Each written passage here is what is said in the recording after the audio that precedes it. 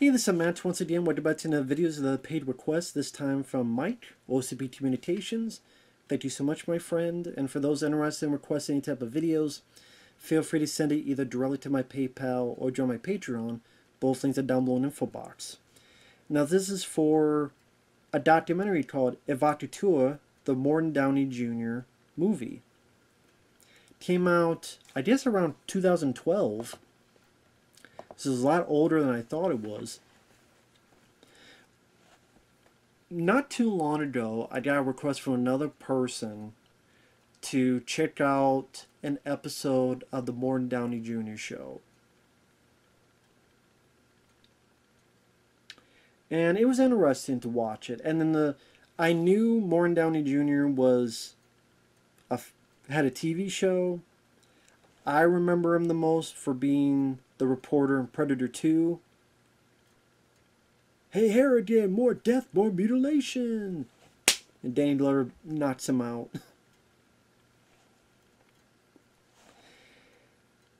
And also his WrestleMania appearance where he was smoking and Roddy Piper used the fire extinguisher and hit him full force with it. But I didn't know much about his show. It only lasted 2 years, from 1987 to 1989, but when it hit big. It hit big time and became kind of like a pop culture thing almost immediately. But it's what I say about supernovas. It could be a show that can shine twice as brightly, but burn out twice as quick. So it goes into the show and who Morton Downey Jr. was. It was a good documentary. It was a lot of information I didn't know about because I knew very little about the guy. Sadly, they don't go into a whole lot of his life after the show, other than when he passed away, or even in the midst of it. Like, it would have been nice if they touched on his WrestleMania appearance, him being in Predator 2, how that came about. That would have been nice to see, but it's mostly concentrating on his past or the show itself and how controversial it was.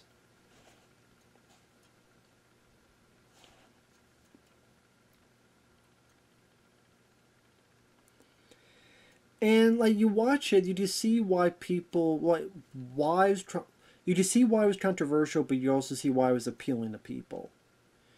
Because it was the audience selected spokesman identifying their needs, dreams, and frustrations. And I think they get footage from the show, they get footage from back to the day where Morton Downey Jr. was fairly young. And he was actually the son of Morton Downey Sr. was a very successful tenor, very successful singer.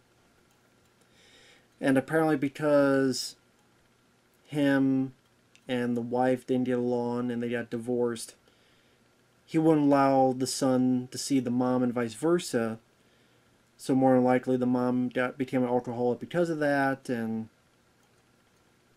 I think Morton Jr. resented his dad for that and how domineering he was. So you get the idea that he wasn't a big fan of his dad. And this kind of deep down thing that he wanted to be more popular than his dad. He wanted to be more successful than his dad.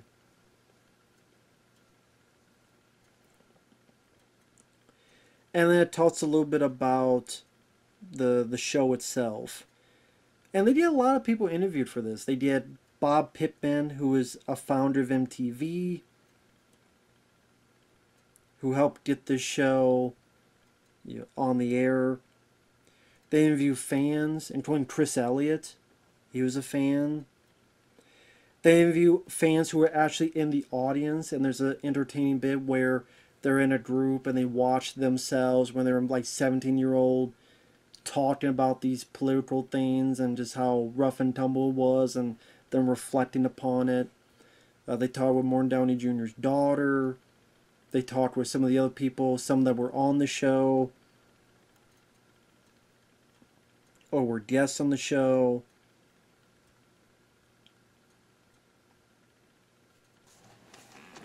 They talked with the producers on the show.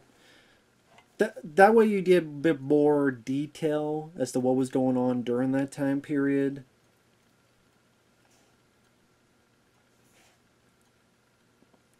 And when you watch pieces of the show, it's very confrontational, and that's kind of what Morton Downey Jr. did, was provoke confrontation amidst all these political points. And some of it to be entertaining, where it's like the at one point he's talking to this researcher, and the researcher says something really stupid. He's like, "It hasn't been proven that AIDS is sexually transmitted." And Morton's like, "Are you a researcher? Are you really a researcher? Shut up. Why don't you shut up? Shut up. Why don't you shut up?" Or at one point he's talking with a feminist, and it's like, "I thought anyone who had breasts was a feminist." And talk about bra burning, and he's like, "Listen, almost no feminists who ever had anything they had to wear a bra for. There are almost no feminists they had anything up here that they need to burn a bra for." And then the drove fire back, "Same to be said for your jock strap." I mean, when you watch clips of the show, like I say, I can understand the entertaining part of it. But at the same time, it sounded like he spoke for a group who was frustrated, who wanted their voices heard, and the group loved him so much that it's almost like they became a mob. So if you came in with an opposing view, it was like not just Morton, but over 100 people cursing you out and calling you an asshole and all this other stuff, which was fun for ratings at first and was fun to watch at first. But they detail later on how when you do that enough times, you stop having legitimate guests, because they're like, "I don't want to deal with this. I don't want to deal with not having my say and just having all these people crush whatever I'm attempting to say. I don't want some guy trying to poke his finger in my face." Advertisers like Domino's, they don't want to be on it, as they put it, because we don't want to be there for when he finally bellies up and says something incredibly stupid or incredibly dumb or self-destructs. When he self-destructs, we don't want to be there for it. So because you're not getting much advertisement, because you're not getting more, quote, legitimate guests, and it becomes less about the strong political talking points, instead it becomes about, "Oh, God told me to come here," or what was it? Someone who had like no arms and no legs but could play an instrument with his tongue. And as it became more like a cartoon, as they put it. Which I guess some people would say kind of like what happened with Jerry Springer. And that's the thing, like when you watch Morton Downey Jr., you kind of see, I mean, there's a lot of people, Bill O'Reilly or Alice, Mr. J, "The frauds are gay," you know him, Mr. Alex J. There's a lot of people that, whether they admit it or not, seem to be influenced by Morton Downey Jr.'s passionately angry push of his persona that gets people attracted and intrigued, because people are intrigued with a fight or a battle or an argument or something to the effect, just to see what would happen next.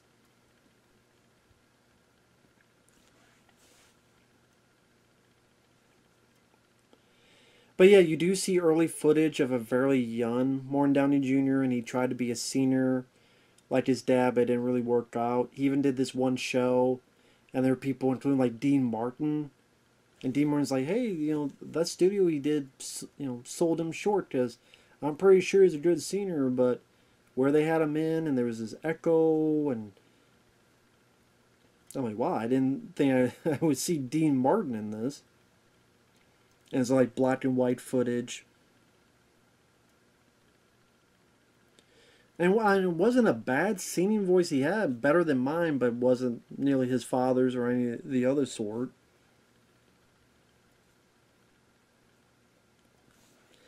But yeah, it was an interesting story about this kind of quick rise and fall of this guy. And one thing I also enjoyed was they put in these animation moments. Really good. I mean, they look like if political cartoons were fully animated. Kind of that style. And there's a bit where you see like cigarettes walking in a march. Or there's a bit, or there's another bit where they tell a story about, oh, I found this Time magazine with his dad on it.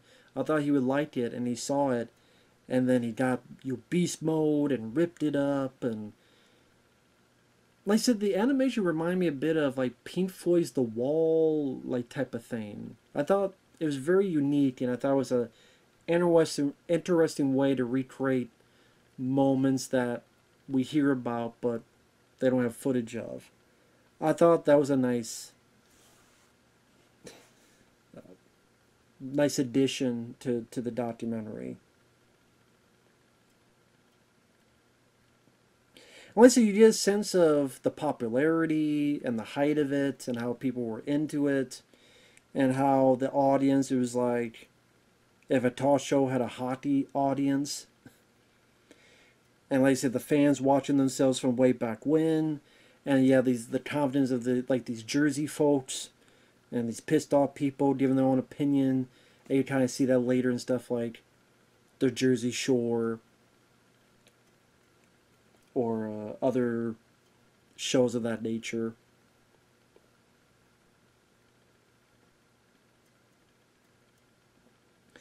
And you also get a sense about his like daughter saying, I didn't really like seeing my dad on there because he was a different guy. And then people say, well, when he did that on the show, it was more of an act. And kind of like he didn't even know what point to say. They would do this kind of meeting, like what point should I take? But apparently like, he was very good at remembering stuff. So when they pitch him, like, you should say this, you should say that, he would say it verbatim.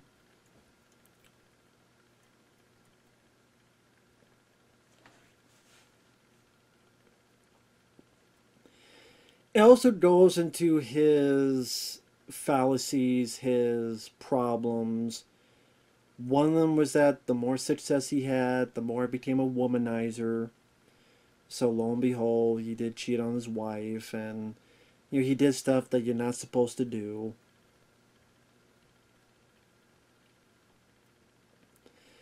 I think there was some girl they hired, some lady they hired, and he wanted her to hold his dick when he was pissing. So it was one of those, like, okay, he was a bit of a dirtbag when it came to women on that front.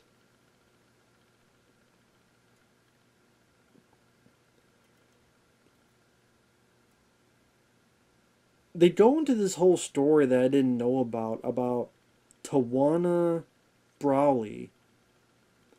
And this is probably the most interesting part of it. And I'm kind of...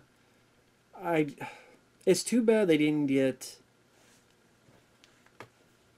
Al Sharpton. Because they mentioned about how him and Al Sharpton were kind of friends with each other. And Al Sharpton was on the show a couple times.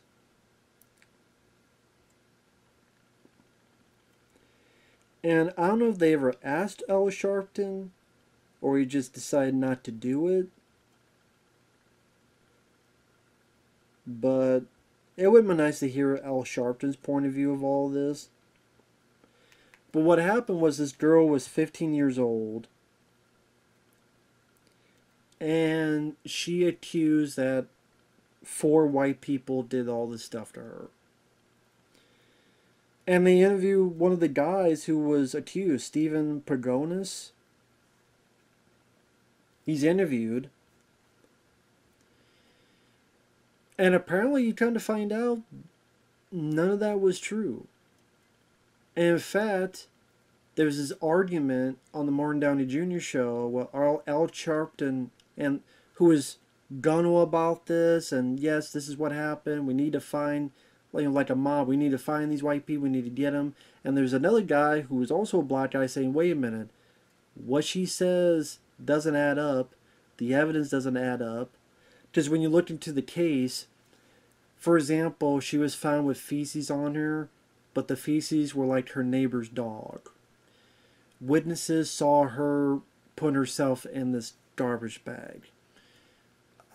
She said she was outside for all this many days, but she has no hypothermia, and her body didn't seem like it was outside at all. She said all this stuff happened where her like shoes and stuff were all cut up, but her feet were perfectly fine. All this stuff was written on her chest, but they're written in a way like you could write this way, so the stuff was upside down. And think, okay, if you want people to, it is a lot of weird things that didn't add up. She said she was assaulted, but they did a kit, and there's no signs of that happening. And then if you look it up, I wish they delved even more into those facts. I looked it up, but I wish they delved more into the documentary of those facts. They just do a little bit. Apparently, like her, dad or stepdad stabbed someone like a dozen times. It was like some weird stuff, and it seemed, and the Supreme Court said, no, there's no evidence that this really happened. Even the guy was getting up in Al Sharpton's face about it not happening, and even pushed Al Sharpton, and Sharpton is in a chair and falls. And for a split second, I'm waiting for it to be Jerry. And in a way, I guess that's why, for example, many years later, you got Jerry Springer, which lasted a lot longer. In fact, how long did Jerry Springer last? Because I think what happened was,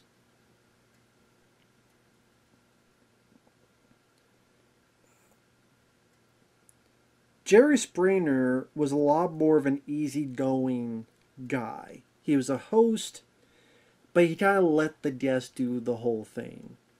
And maybe the guests would get into a fight, maybe the guests would get into an argument, maybe the guests would get into a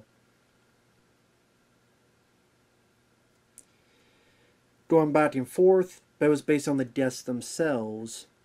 Also, Jerry Springer never really got into, I don't know if he really got into politics that much. But again, because he himself was not so confrontational, I think it allowed a lot more guests, a lot more things to come on. And also, the right time and the right network, in this case Fox.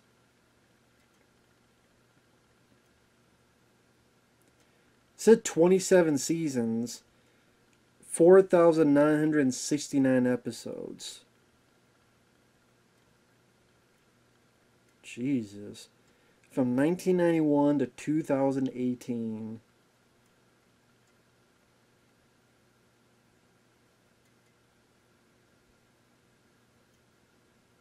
Chicago, Illinois.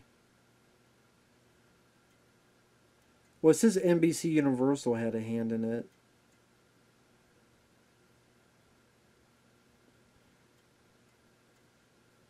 It was considered the worst TV show of all time, but yet it lasted like around 26 years, 27, almost 5,000 episodes. A lot more than the Morton Downey Jr. show. And again, it's because you had a figure that was just so angry, so confrontational, that some people, again, didn't want to do it. They didn't want to deal with it. Nowadays, he'd be called toxic, and what made him a star was also what made him a downfall and a liability for people. And then him being a womanizer and him being a hothead. They mentioned this thing where he was supposed to do this show, and it's like, hey, you know what a 60-year-old fucks? And then brings her out and be like, what are you talking about? This is what we want. You're supposed to be speaking for the people. But it's like, I wish they got a bit more maybe into the psychology of what he was thinking by doing that kind of stuff.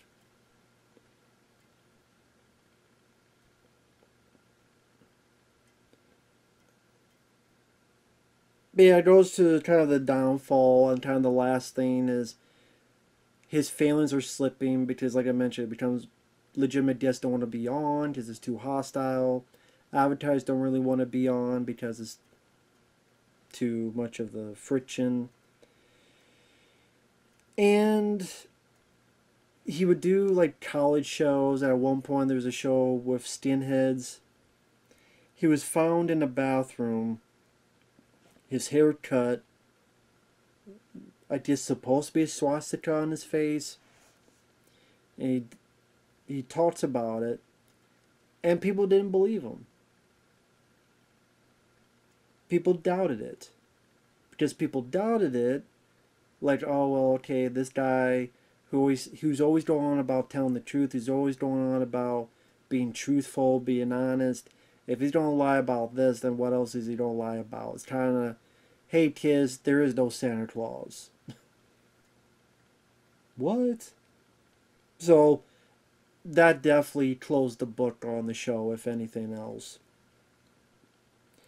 And then, lo and behold, the guy who's like Morton's best friend, he admits it was fake. After all these years, he says, yes, it was, and even I lied about it. I don't know why I did it. I even thought it'd be the end of it, but he wanted to do it. Does he want his sympathy from his new wife or girlfriend?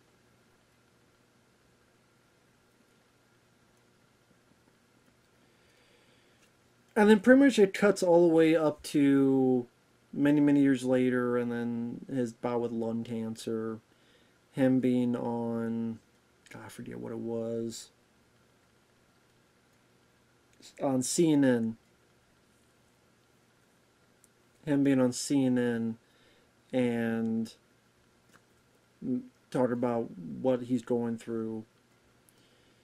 And you get the idea that by the end he wanted to apologize. He wanted to set things right. He wanted to... But it was just too late. And he died in 2001.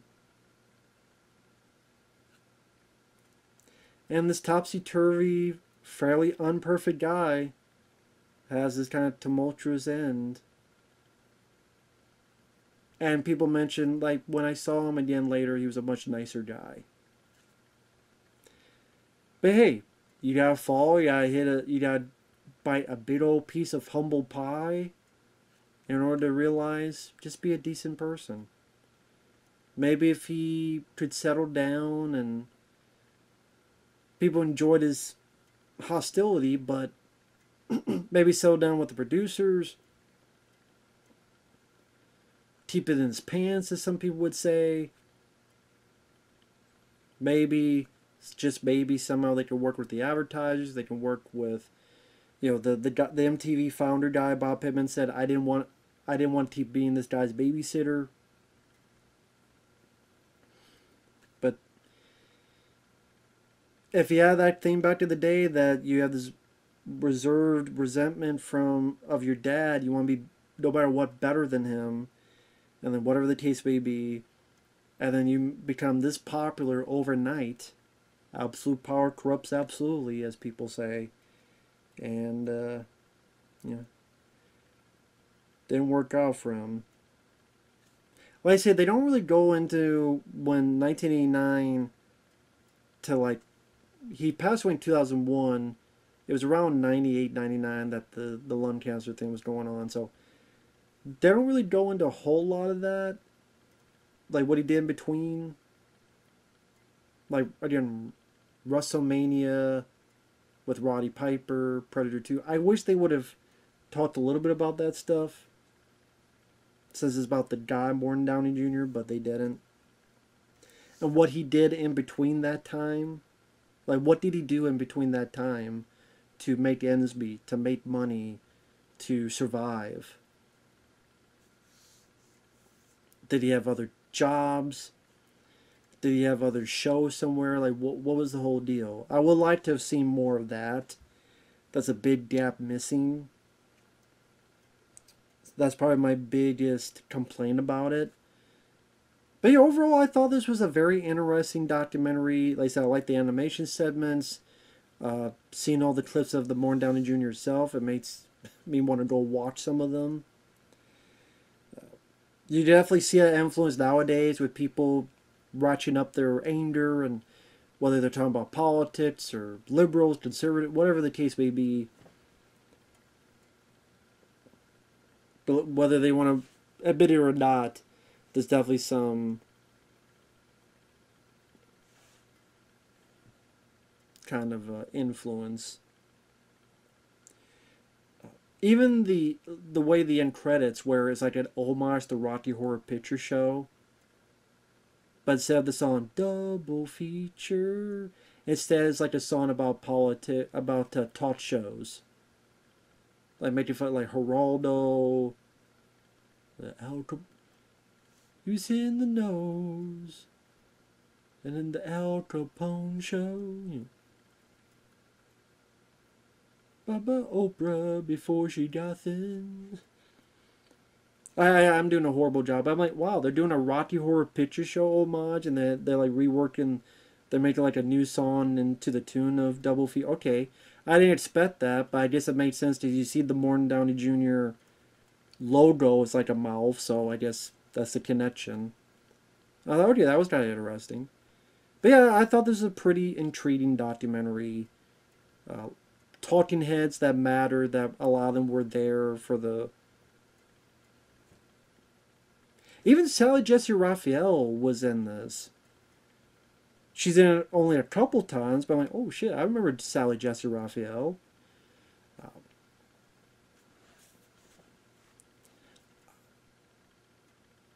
This came out in 2012. It would have been nice to hear about Jerry Springer, what his thoughts would have been on Morton Downey Jr. Because I think that's what people would compare it to. And then Jerry Springer could talk about how he was different compared to this guy. And so I think that's one guy they should have talked to, is Jerry Springer. I think that would have been a good like comparison as to why his show, whether you like it or not, worked well enough and being successful as to, why was Jerry Springer successful compared to Morton Downey Jr. being only 2 years. But that being... I mean, if this is 2012, Jerry Springer would have still been going, because that was, 2018 it ended, they said. So, it would have been nice to have that counterpoint. I think that was a missed opportunity. Noel Sharpton. They don't really interview his last wife. But they didn't interview his daughter. But overall, yeah, a lot of information. A lot of stuff I never knew about. And definitely a complicated guy, Morton Downey Jr. Definitely a complicated guy. But it was an interesting story to hear about. So, with that said, thanks for watching. Take care, and we'll see you guys later. Bye-bye for now.